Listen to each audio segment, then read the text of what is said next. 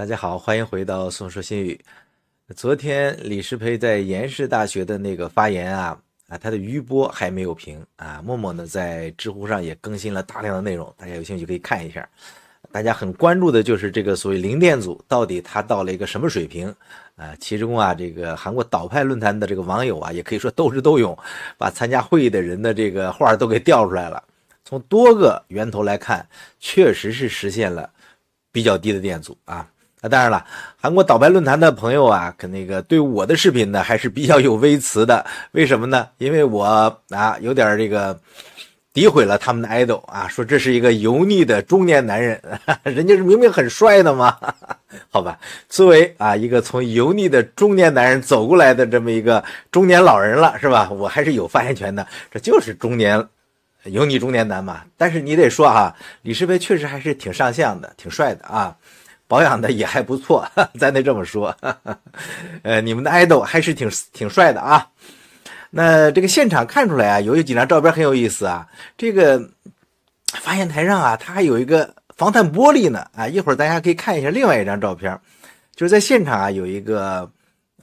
叫高昌默的一位科学家，也是 LS Cable 的首席科学家。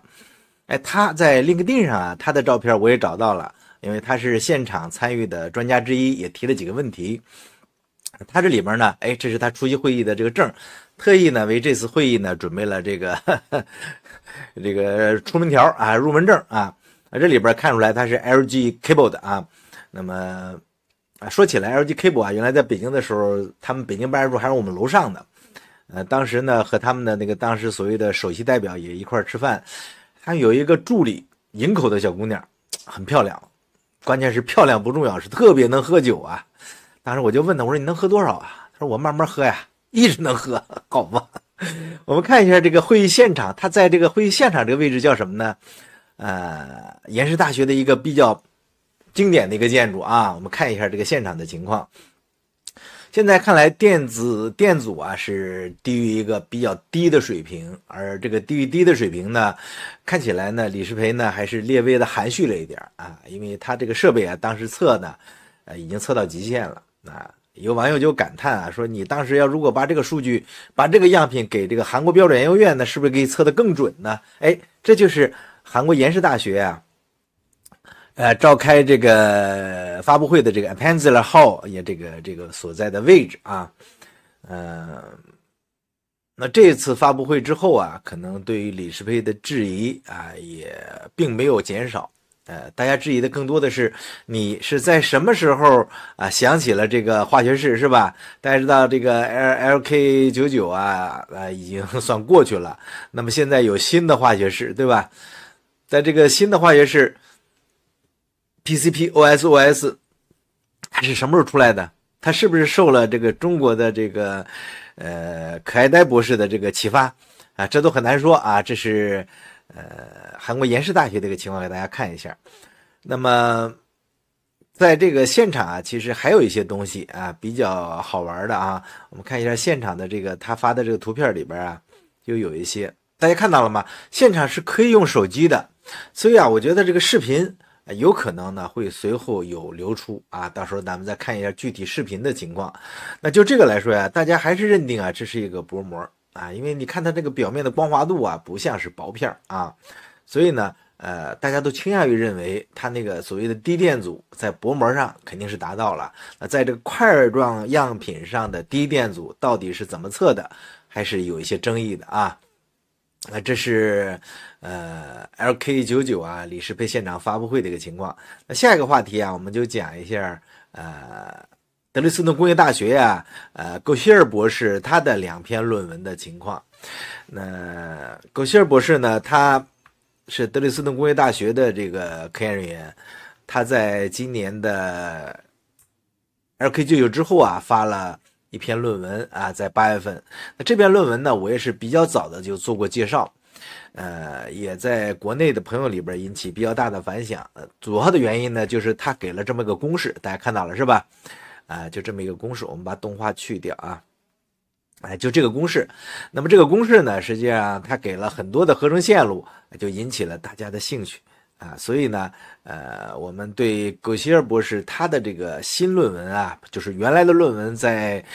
上面发表也是比较大的兴趣的。那这个新论文啊，有一些不一样的地方啊，我们也通过比较这2篇论文呢，发现一些区别。主要的区别呢，其实并不大，标题好像我看也没变，是吧？那么有一些区别，比如说引用啊，因为正式版的时候啊，就有很多后来的复现者写了很多论文，就这个公式啊，那么引用呢，预印版的是14条引用，那正式版呢就增加到了26条。那增加的引用里边啊，不少呢也是有中国科学家的论文，包括前面说的那个朱经武啊，他这次要在 APS 发言的论文，以及像中科院物理所的论文、东南大学的论文啊、辛格的论文啊等等啊，包括甚至像 Nature 上的这个 reports 他也引用了啊，这是引用不同。那第二个呢，就是实验数据啊，也是有一些不同的。它正式论文啊，增加了3组独立的这个磁化曲线，实际上是在原来的那组基础上啊增加了1组啊，就是我们看到的，一会儿可以看到屏幕上。再一个呢，就是增加了一些设备啊，包括光学显微镜下的不同批次样品的图像啊，大家现在这个图像呢就标得很清楚了，它把这个硫化亚铜啊、LK99啊，它都给标出来了。再一个呢，就是在一些文字细节上也做了修改。那整个来说呀，实际上论文没有什么大的改变。那我们再看一下这个论文的一个比较啊，就更直接了啊。我们看一下，这是他论文，这是论文这个首页啊，这是论文首页发表的论文首页右边的啊。看，这是那个著名的公式啊，这左右屏幕都有这个公式了，是吧？它7个合成路线都告诉大家了。然后呢，这是它的 XRD 的图。这个图给大家印象还是比较深的。你看这个图和原来的图呢就有点区别，是吧？原来的这个光学显微镜的图呢，它变得更大了、更细了，标出了铜、硫化亚铜以及 LK99 铅磷灰石的这个位置啊，都给标出来了。另外下边的图的细节也有一些变化。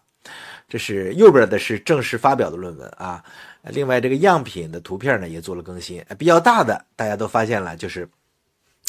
磁特性的这个测试啊，它增加了1组样品的曲线。其他的方面呢，就是引用啊，引用这块呢也增加了不少。那其他方面啊，其实就区别不大啊，包括结论也依然不大。可以看出来啊，在当时我觉得他发论文的时候啊，可能因为这是早就投了嘛，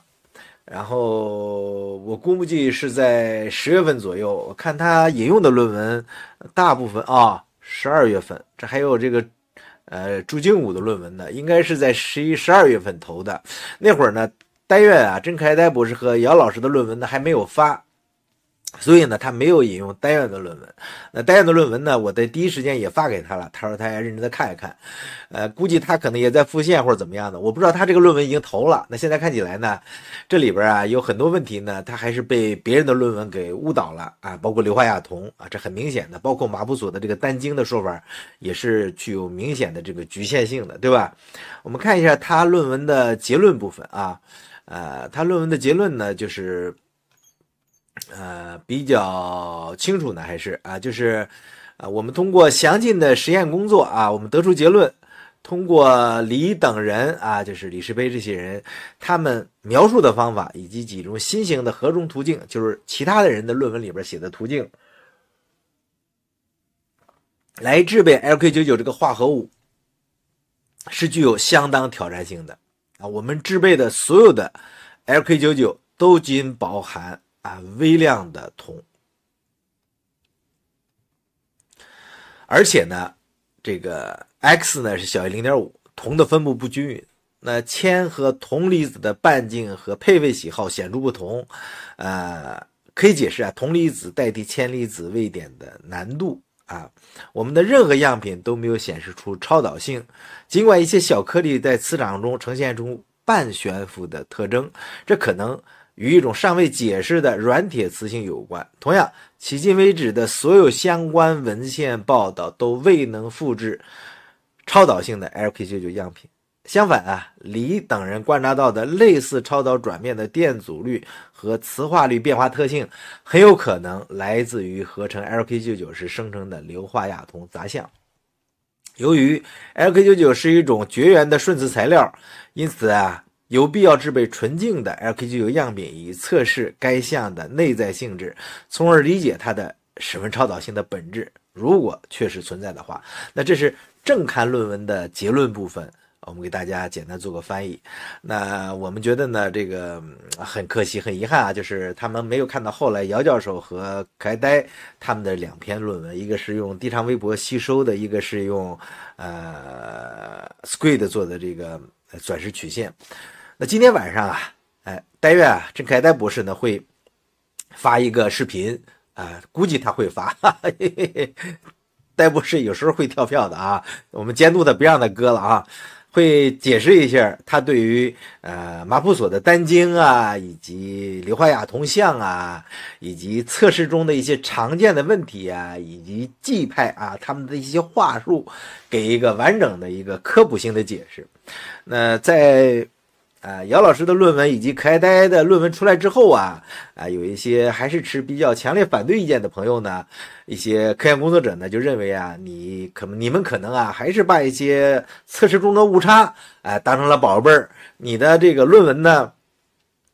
不是什么大不了的事儿，那就是一堆测试误差的堆积。那可爱呆博士啊，对这个话题呢还是很有发言权的，因为他很了解这些常识，他也知道怎么来避免这些东西啊。那么他可能要在视频里边给大家认真讲一讲。那关于他具体讲什么，我也不知道，只能给大家放个消息，大家监督啊，让呆院呢一定要把这个视频给放出来。所以德累斯顿的这个论文呢，现在看起来呢就应该说采纳了一些近几个月来的一些数据，当然看起来呢还是有一些局限性啊。那么目前看起来，无论是从昨天李石培的发布的现场的零电阻的数据来看，低电阻数据来看，还是中科院宁波材料所何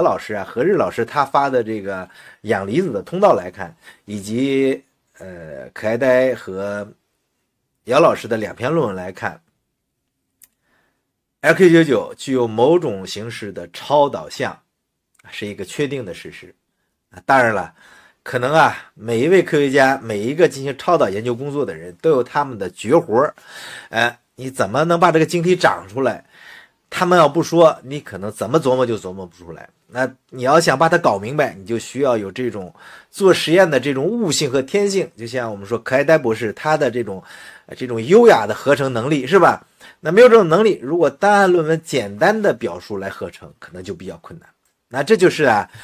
今天关于李石培的报告后续的反应，以及德累斯顿工业大学苟希尔博士他的预印版和正式版论文的一个简单的解读。那相关的这个今天晚上呆院他会不会放出他的视频，我们还得拭目以待呢。我们准备晚上搬好小板凳，好好看看呆院他要说些什么，他要表达哪层意思。好的，今天和大家聊到这儿，谢谢大家收看，咱们下次再见，拜拜。